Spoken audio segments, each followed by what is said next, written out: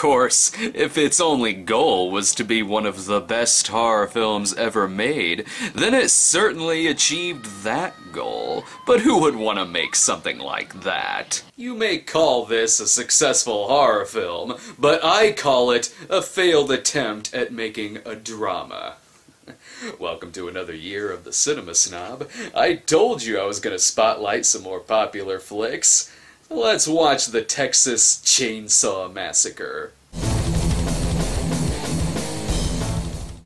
The film which you are about to see is an account of the tragedy which befell a group of 5 youths. The events of that day were to lead to the discovery of one of the most bizarre crimes in the annals of American history: the Texas Chainsaw Massacre. Previously referred to as Head Cheese. No, seriously, the original title for the movie was Head Cheese. A group of friends go on a drive through Texas to see if their grandfather's grave has been desecrated, and if not, they're gonna piss on it themselves. Of course, all of this is near a slaughterhouse, so things are gonna start stinking a little more than Franklin here's diaper. The gang picks up a hitchhiker, but I think they should be safe. He looks nothing like Rutger Hauer. Also, wanna know what head cheese is? They take the head and they boil it, except for the tongue. And they scrape all the flesh away from the bone. Well, at least he doesn't have a... Oh shit, he's got a knife. Oh, what are you doing to yourself?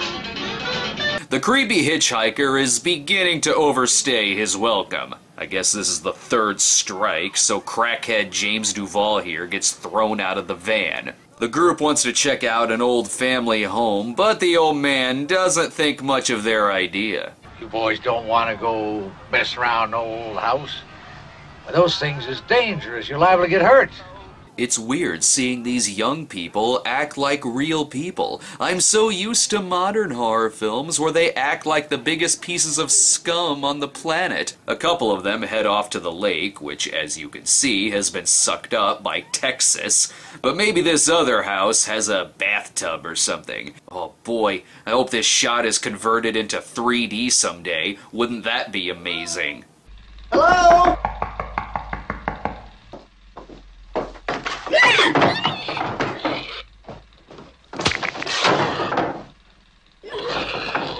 And hey, this shot right here is all that any of the makers of the sequels or remakes ever took away from this film. I used to be a delivery driver, and quite honestly, I've seen messier houses than this.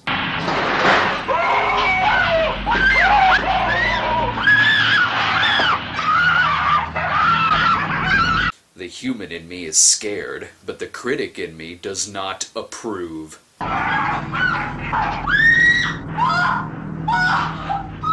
Hey now, if God didn't want us to hang from meat hooks, then he wouldn't have given us shoulder blades. Oh right, there's some people who haven't died horribly yet. Can I go too? I think you better stay here. Right? According to the prologue, you're the survivor, which, by the way, spoiler alert! Ah, I see he's walking into one of the scenes from Days of Heaven. Although if this scene ends with something happening, we'll know it isn't the Malick masterpiece.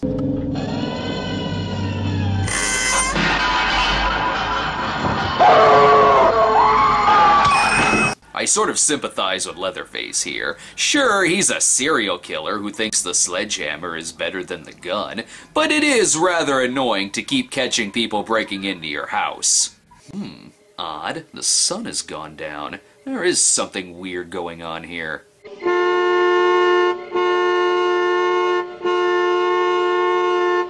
God damn it, move, Franklin! Can't you take the fucking hint? Let's get one more piece of sibling rivalry in before the 3rd act. Flashlight! No, I got to take the flashlight. I'm gonna go look for him! Give me the flashlight! I'll go with you. I'll go with you, all right?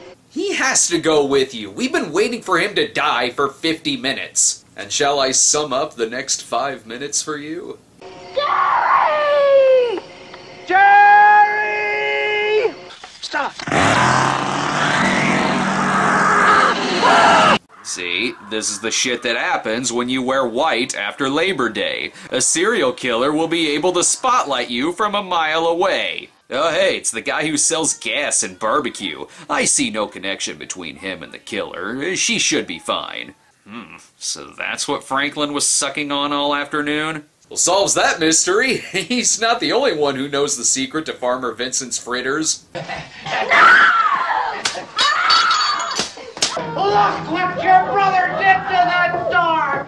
And do you mind not screaming? He's only trying to see if you're diabetic. Actually, this is like if the Manson family put on their own version of the Rocky Horror Picture Show. I understand you ain't nothing. Me and him do all the work. I just can't take no pleasure in killing.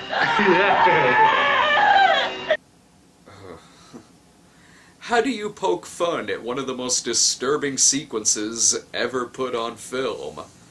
Oh, with cuteness, of course. Now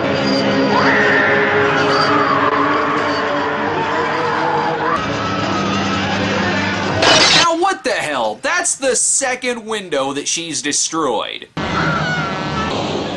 Holy shit.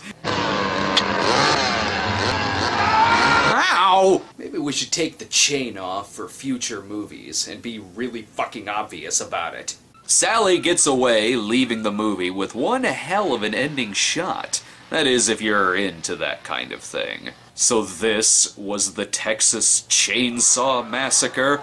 Well, as a film critic, I liked it about as much as I liked any movie called the Texas Chainsaw Massacre. Clearly, this is an effective movie, but come on. It's exploitation, which has no right to be effective, so I should just write it off as a failure.